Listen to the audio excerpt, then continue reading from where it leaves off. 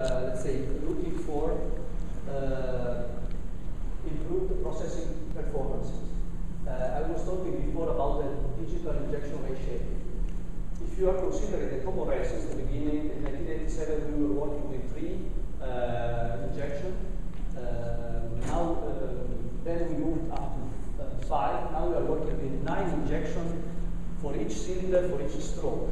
And we are merging from the electrohydraulic viewpoint the injection in order to smooth the heat release. Remember that the noise, the typical noise of the diesel engine is proportional to the derivative of the heat release over the time. So it is important to smooth this and to release in a gradual way the fuel till we are reaching the best point for the combustion.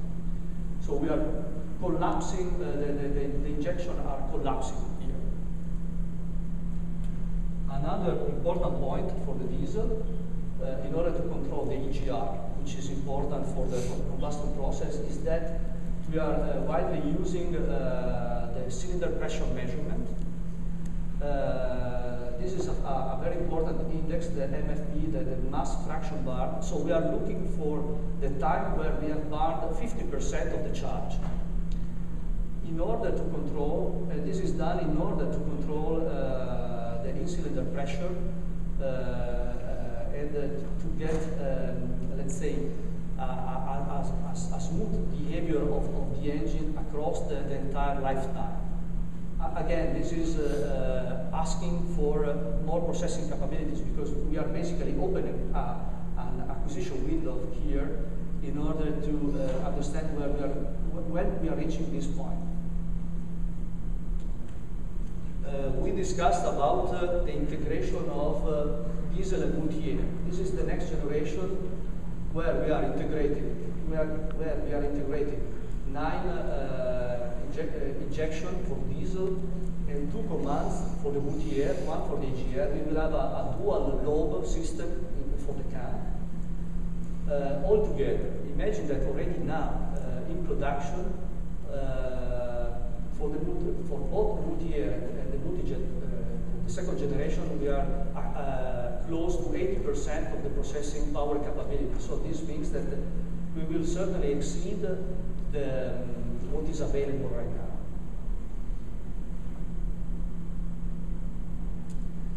Another point which is extremely interesting is this one. If you are taking a look over the last 2 years in terms of patents that have been filed from the most important automotive supplier, car makers in the world, you will see that most of them are related to sophisticated control mechanism to detect when some electrovalves are drifting, aging, whatever you like.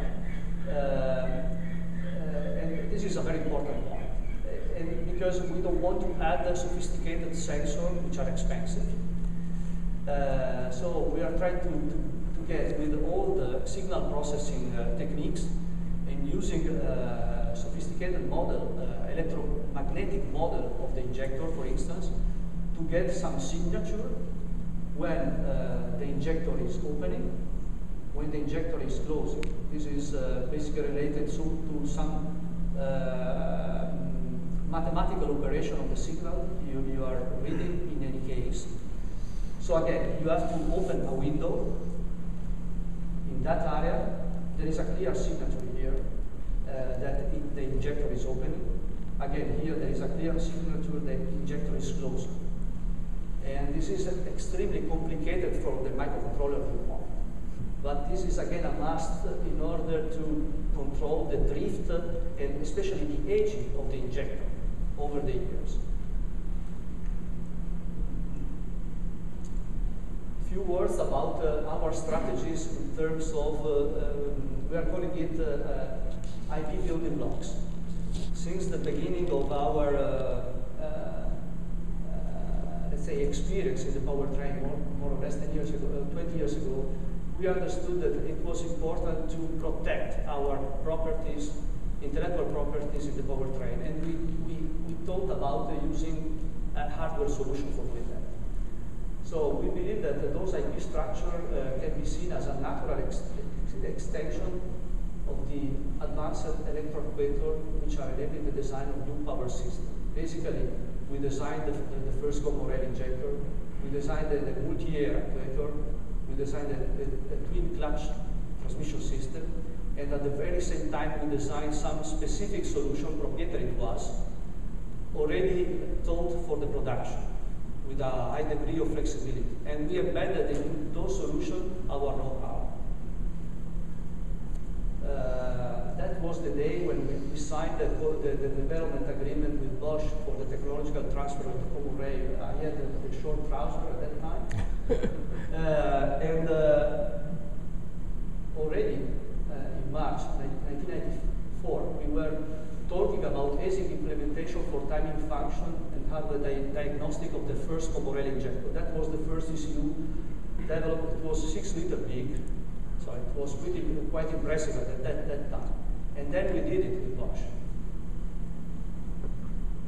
That was the first, let's say, block diagram, and that was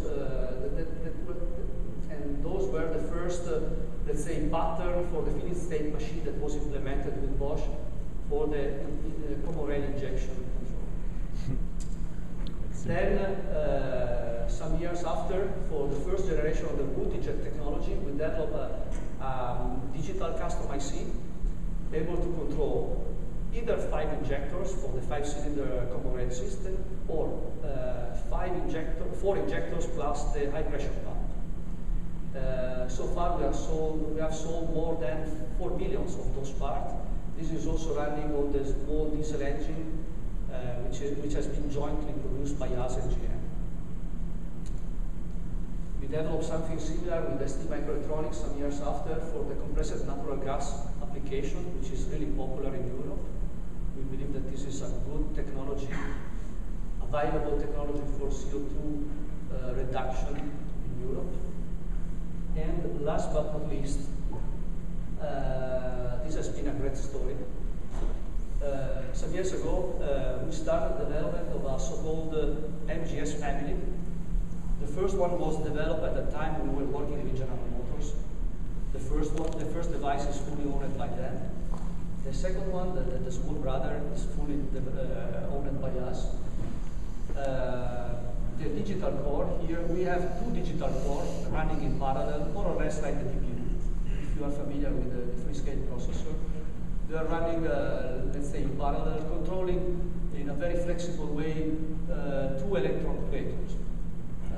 This is our IP.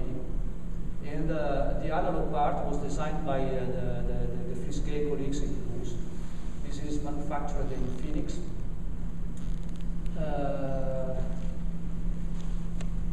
And this is the result. We have been able, with the very same architecture, the very same microcontroller, and using the very same custom IC to enter in production with the Multijet system controlling the combo rail injectors, with the Multiair controlling the Multiair valves, and even the twin clutch system, which is now going to be released in Europe.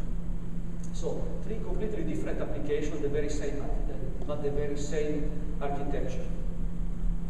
And again, we have been able to develop those products in a very short development time. Again, this is a pattern. This is the timing pattern for the diesel system. So we can realize a full set of different timing patterns. And we are also providing the real-time diagnosis on the actuator. This is extremely important. On the Multiair, the pattern is a bit different, but what is also remarkable is this approach. We are in some way offloading the main microprocessor for this kind of, we are calling it the V-shaped detection. This is the moment when the valves is fully open. This is done in a completely independent manner by the FGS. And this is really offloading the main processor for a lot of calculations, so that there is a lot of intelligence inside.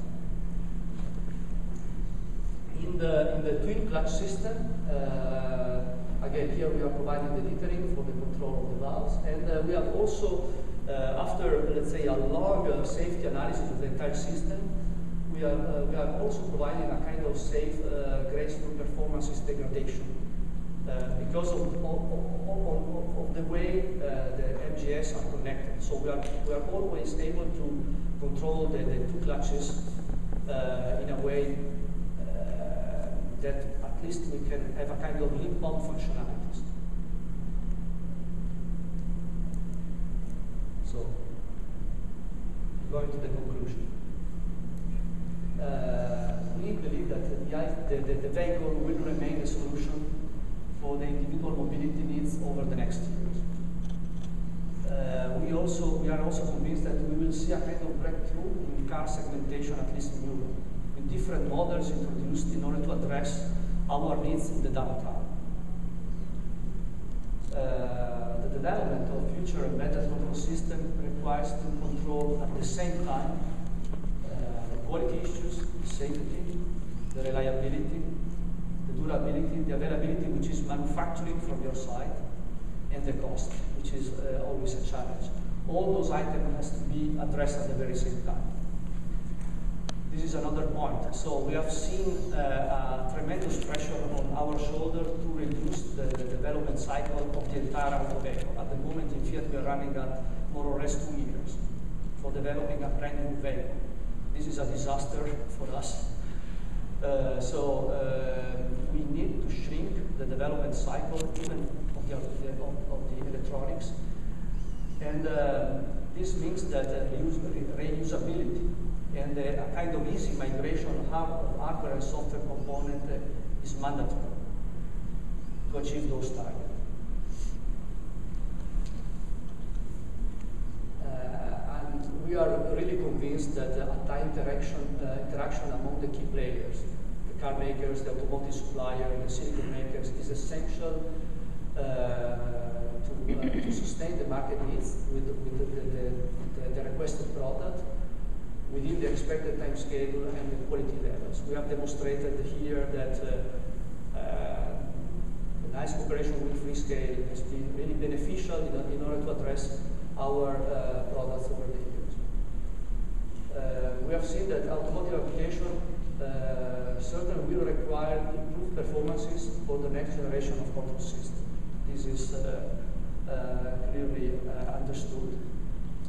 And finally, we believe that electronics is really the key enabling technology for the vehicle innovation over the next decade, and has been one of the enabling driver for us as Fiat, because we have been able for 3 years in a row to be the best one in Europe in order to, in terms of CO2 emission, and the electronics has certainly played a fundamental role in that.